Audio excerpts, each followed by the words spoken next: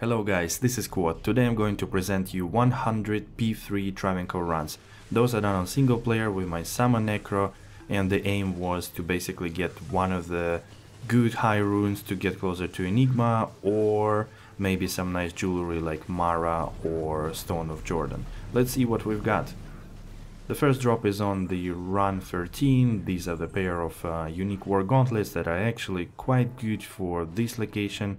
A Hellmouth thanks to their fire absorb. And then the MVP of this video is Flare from Flare Jungles. So let's check it out. What we get here is a drop, and surprisingly it is an Om rune. Too bad I don't need the call to arms anymore, but maybe I can make something interesting with it later on. This is amazing drop. Funny enough, already in the end of this run at Travincal itself I found another two interesting items. So one is a unique heavy belt and another one is said Grim Helm. The heavy belt rolled Ethereal, this is the gold wrap. And the helm is Natalia's Totem. Really nice with extra stats and resistances. On the run 27 comes Tao's Mask and a Small Charm, so let's check it out. The Tao's Mask is always very interesting. And the Small Charm is 6% MF, not too bad. Run 31, here I deal with all the council members. And there is this sad Ogre Maul. Of course it is IK Stone Crusher.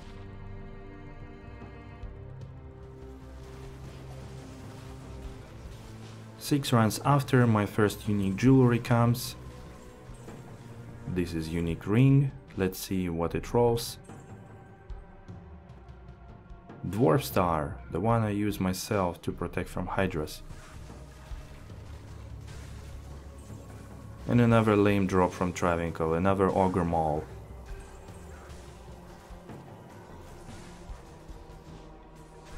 This is another IK Stone Crusher.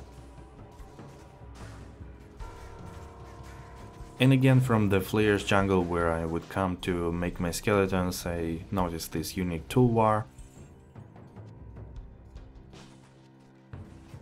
That's a Blade of Alibaba. I also found those Bartuks around before.